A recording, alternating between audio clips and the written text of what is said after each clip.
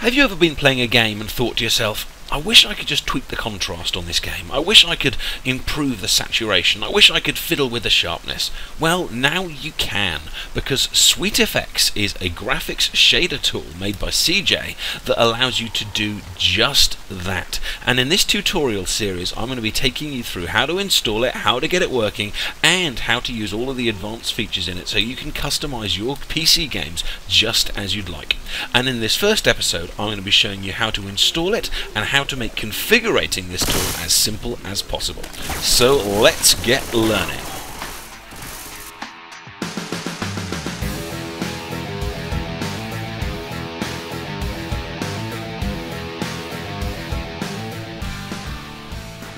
So what is SweetFX? Well, SweetFX is a shader suite made by a guy called Ceejays, and he has been nice enough to release this for completely free, but it is a PC-only tool, so Xbox users and PS3 users, I'm sorry, this is not for you.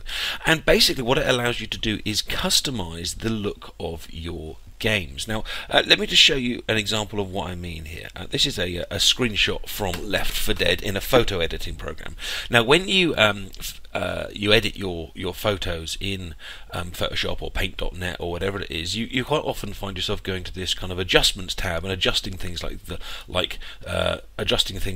contrast, making the lights brighter and the darks darker, or the other way around to kind of even things out across the picture.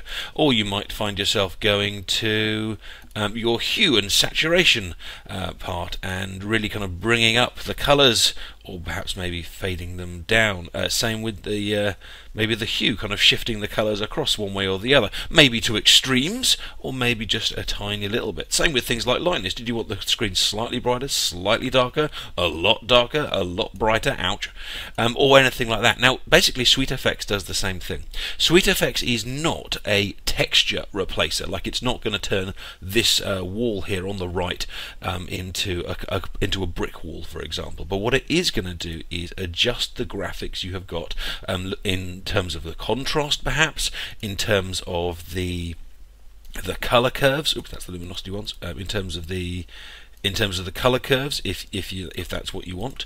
In terms of the sharpness, you can pull it up and down in SweetFX to make the details come out, or perhaps to make the details fade away if you wish to blur, and loads of things like that. So think of it as a tool which is going to allow you to enhance and customize the image. But remember, of course, different people will customize their images in different ways. Like, some people will look at the image in front of you here and think, let's bring up the color. Some people will think, let's enhance the shadows. Other people will think those shadows are too dark, let's make the shadows more subtle so we can see into them. So it is not just a case that SweetFX just makes your games look better straight away. It actually just allows you to decide how you actually want each game to look, and that will be different from person to person. But luckily there are loads of custom presets available for games on the forums which you can grab, but of course they won't necessarily be presets that you agree with, but you can change that. And if you have a look down the SweetFX download page, which you can find on Guru 3D, it's got some awesome images here showing you comparisons between SweetFX on and SweetFX off, and some beautiful screenshots that have been made with this tool. And if you come to the SweetFX Guru 3D forum page, there are now I think it's 47 pages on the 11th of the 11th, 47 pages of awesome screenshots, awesome discussions, hints and tips from people. So if you want to see what this tool can really do, go and check out what some people have managed to do with it.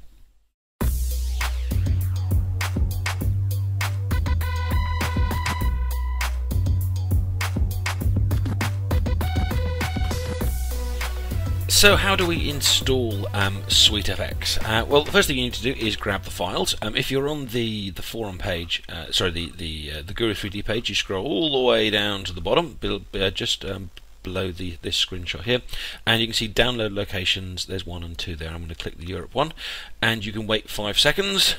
And then the save dialog will begin, and I'm just going to open it up rather than saving it for the sake of speediness. Now, these are the files that you will need. There are some alternative download links if you go to the forum page. It's here on Guru 3D's Mirrors, Drop Canvas, and Skyrim Nexus. There's lots of places to get it, but these are the files you will need. Now, it is not a program which you're going to install and then run. It's actually an injector which you need to associate with every game. So supposing I wanted to install SweetFX on a particular game, I then need to find that game's folder and, most importantly, the executable file.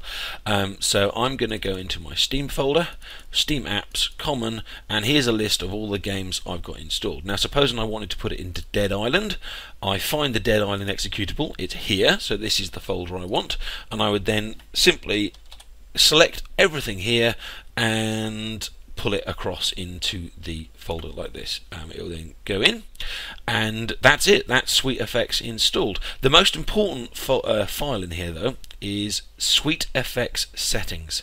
And if I open that one up here, this is the file that allows me to turn on or off all the different features and customize all those different features as well. Now, if I wanted to uninstall SweetFX, I then need to kind of pick my way through this folder and remove all of these files and folders that are now in here, which is obviously a little bit tricky. But there is an easier way, because although CJ has made the injector itself, the graphics shader, he has had help from a little genius called Terask, I'm not sure if I'm pronouncing that right, who has come up with the SweetFX configurator, which gives us a far easier way of installing, updating, and customizing SweetFX. So CJ is the maker of the program, and Terask is the maker of the configurator. Now, if you come to his website, which is sweetfx.thelazy.net, you see the latest version here, and as of 11th of 11th, it's 1.3.2, and you pick a download. Now I'm going for the standalone version, and again I'm just going to open it up for the sake of speed, and then I'm going to show my desktop. There it is. And I'm just going to pull the SweetFX configurator folder onto my desktop so I can get it running. Let's get rid of WinZip, go into the folder, and in here we have an executable which is going to allow us to install and customize SweetFX on our computer. So double click it, and this graphics interface will come up. Now, what we need to do now is add the games that we wish to use it for within the configurator, and what this will allow us to do is add SweetFX and remove it just at the click of a button. So let me give you an example. Again, you need to find the executable that you are interested in for the game, and I'm going to go for Batman Arkham City. So I'm going to go into Batman 2, which is the Arkham City file. Now, you would expect possibly the executable to be in the root Batman directory, but often games will put the executable actually in a folder known as binaries, or maybe even within that a folder called Windows. Now you can see there's a SweetFX folder here because I've actually done this once already, but that wouldn't normally be there. What you're interested in is this executable here, Batman Arkham City. You click open, and you can see that Batman has now appeared here on the left, and it says Batman Arkham City not active. Now that is because I have not yet installed SweetFX into this folder. To do that, you need to click on Batman, and it says on here displaying settings displayed for Batman Arkham City, and there's some buttons over here that says add SweetFX, and it is as simple as this. Look, that is SweetFX installed, that is SweetFX removed, that is SweetFX installed, that is SweetFX uninstalled. So that makes the process a lot simpler. Now, there are some games that are a little bit trickier to install, and I'll cover those a little bit later on, but let's just look for now at how we are actually going to get SweetFX running in the game. Now, when you add SweetFX, all the settings, rather than being in a text file, will now appear here in the graphics interface, and the ones with the ticks by them are the ones that are by default turned on, but you can turn any of these off by unchecking it and on by turning it on again. And most of these are compatible with each other, although some would cancel each other out, but you can have as many on as you like, and there's very little frame rate degradation by using this. There is some, especially on the ones that actually say in brackets relatively high performance cost, but most of them you're talking about maybe 5 frames a second, if that, and less if you've got a pretty powerful machine. But before we go into the game itself, one thing I do want you to have a quick look at is this button here that says SweetFX Injector Settings, and I'm just going to click that there and then bring this to the center, because when you're in game there's a couple of buttons that you're gonna need to be using, one of which is toggle SweetFX on or off. Now that is going to be really useful for you to see what effect SweetFX is actually having. The second one is save screenshot, which is going to be awesome for you to show all your friends what you've been doing, and the last button is reload settings, because when you get into the game you are going to be wanting to update your configuration file and then reload, update the configuration file and then reload over and over without having to come all the way back out of the game.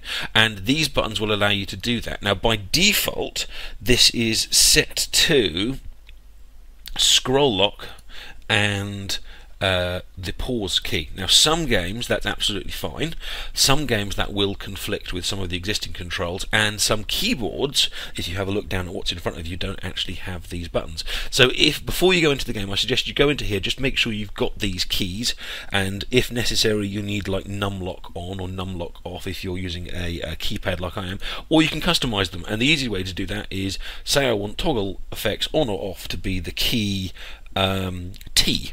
For toggle, I'll just press T and it will automatically change to the number code for that key, and on the right it'll show you which one it is, which is now the T. And the same for the pause, so if I wanted that to be I don't know, the F5 for example, I can just click F5 and it will come up.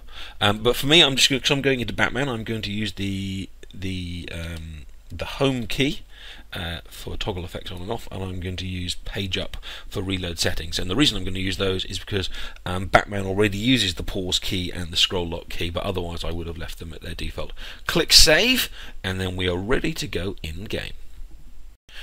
So now you've got SweetFX installed and ready to go and ready to be configured. In part 2 of this video series we're going to be looking at your first tweak, going into game and showing you live how you can make adjustments to how your game looks. So subscribe to make sure you don't miss part 2 and subsequent episodes in this series, and please give a like to encourage this series to keep going. Thank you very, very much for watching, and thank you very much again to CJ and Teresk for making this awesome game configuring, customizing tool. And I'll see you soon. Take care.